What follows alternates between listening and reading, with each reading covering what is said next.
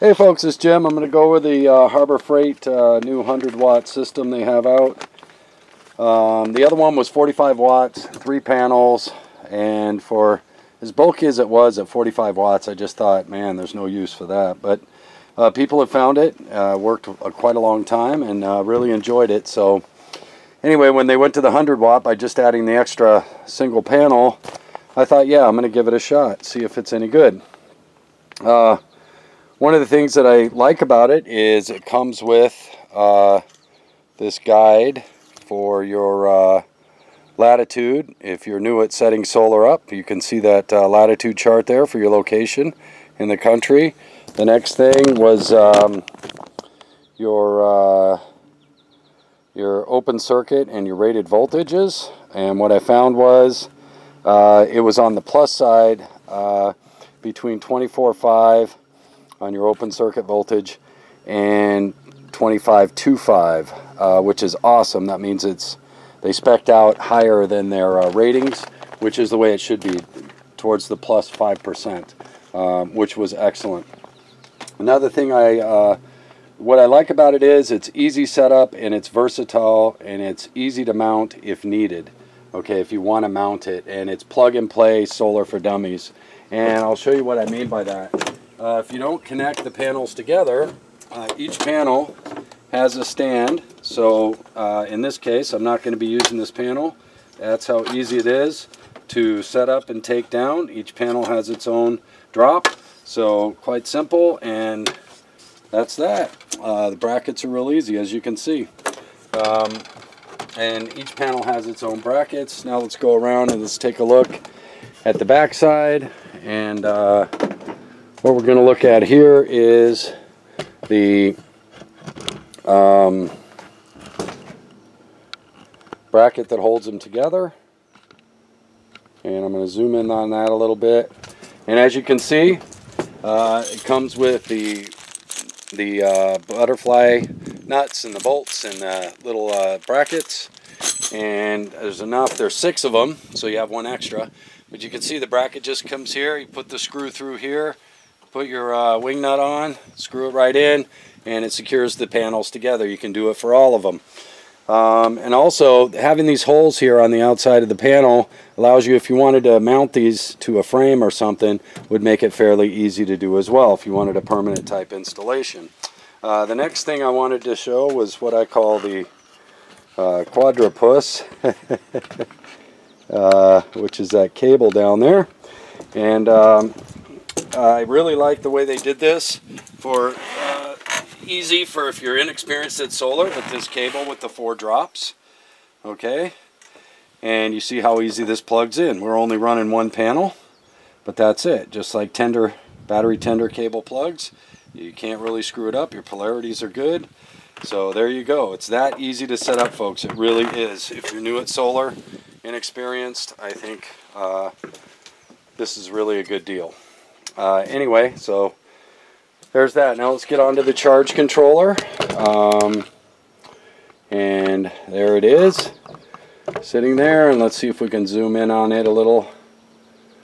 See, and right now it is 12.8. See if you can see that. Okay, and now I'm going to show you how easy it is to plug the solar in. This is coming from your quadrupus cable, right? And you're just going to plug that right in there, bing-a-bang-a-bop, and you watch the voltage cycle up. It's going to go to 13.8 volts, and then it will go into float mode, which is what I'm using here today.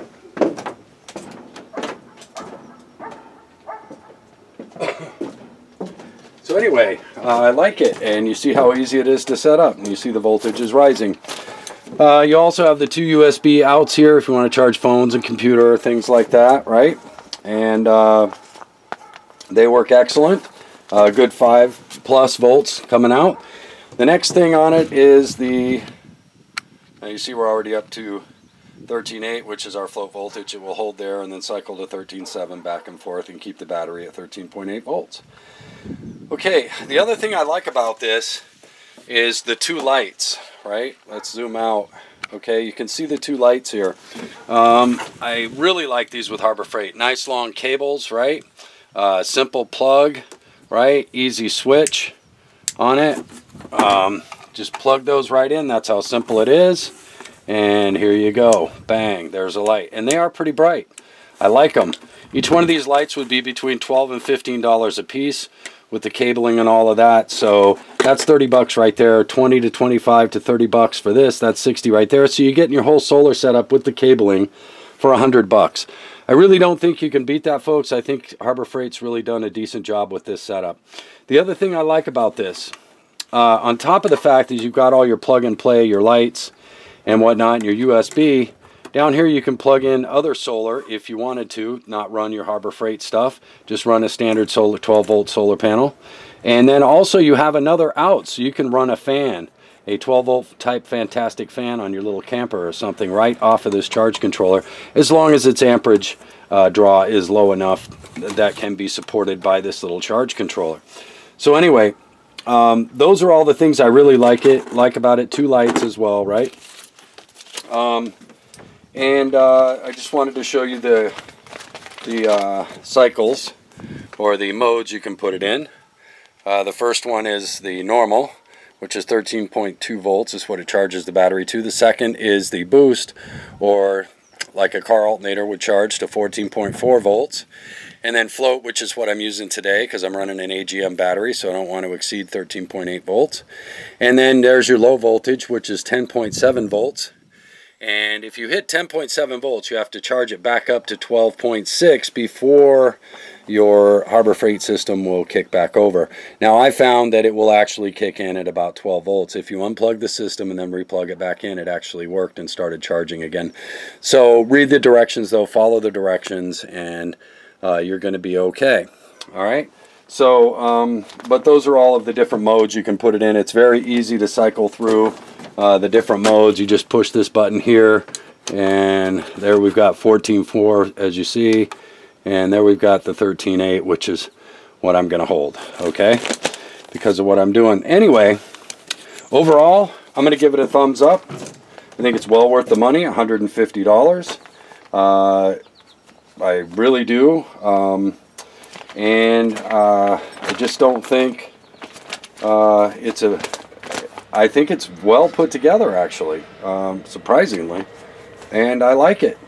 So I probably won't use it. I'll play with it a little bit and probably wind up giving it away because I have a lot lighter systems.